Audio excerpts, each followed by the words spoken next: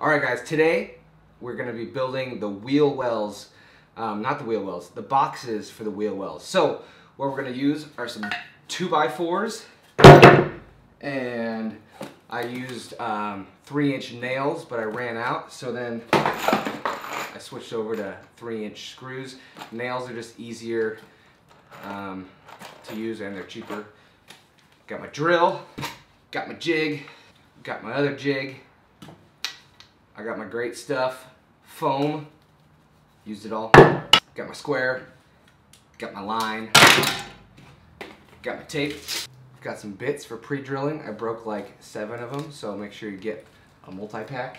Got my leftover liquid nails for gluing it down, my subfloor, and then I'm using my subfloor to cover them up because I have so much extra.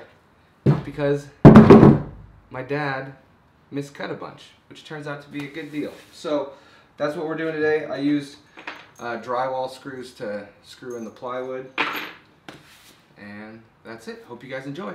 Let's go.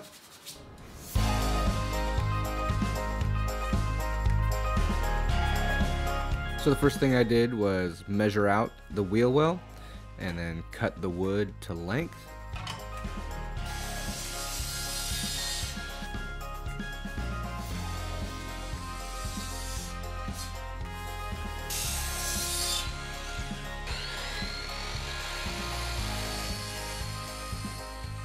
To get the height to cut, I stacked 2 2x4s and a piece of plywood and got the height and then subtracted that from what I wanted the total height to be. So that's how I got my shorter pieces length, and I just cut them up and then stacked them together, hammered them all in.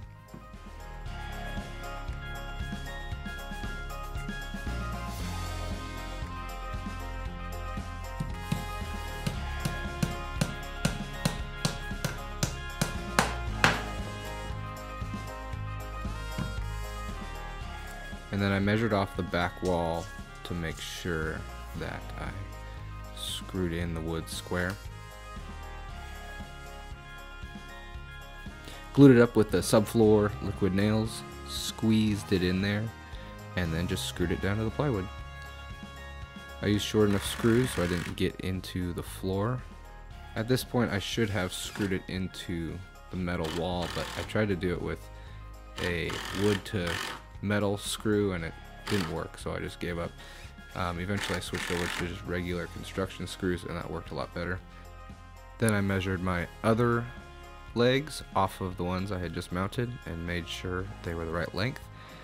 I wanted them to be 48 inches apart, so a piece of plywood would sit on it perfectly. And I screwed it down, measured my plywood caveman style, cut it, and then screwed it in. And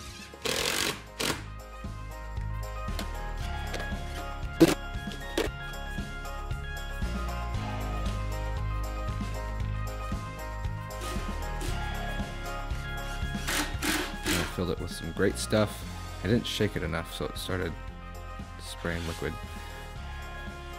Then I filled it up with some insulation. It's actually really cool stuff. It's not itchy. It's like 80% recycled. I'll put a link to it down below.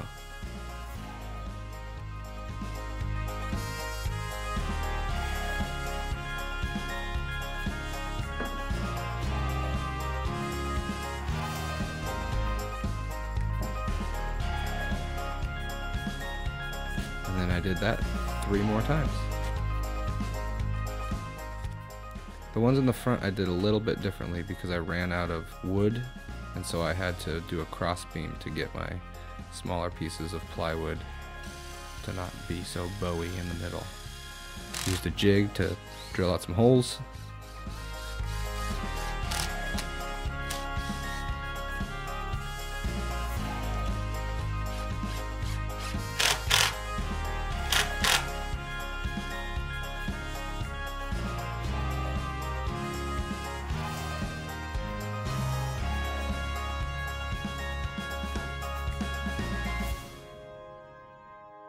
So after I'd finished, I decided to screw it into the wall, which was silly because I had to move all the insulation and stuff, and I broke a couple bits doing it.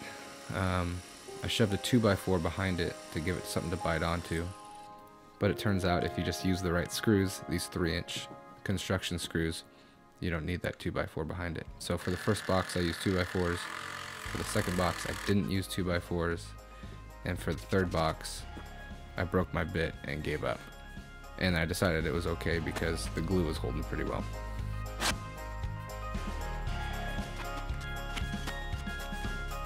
Alright, thanks for watching, guys. All the boxes turned out a little bit different because I ran out of some plywood. That's the fun of building things. It's always a little different. So go ahead and leave a comment. Tell me what you think. Hit that like button if you liked it, or dislike it if you didn't like it. And subscribe. We are doing more. So thanks for watching. Leah, what's up? Hey! Welcome to the bus.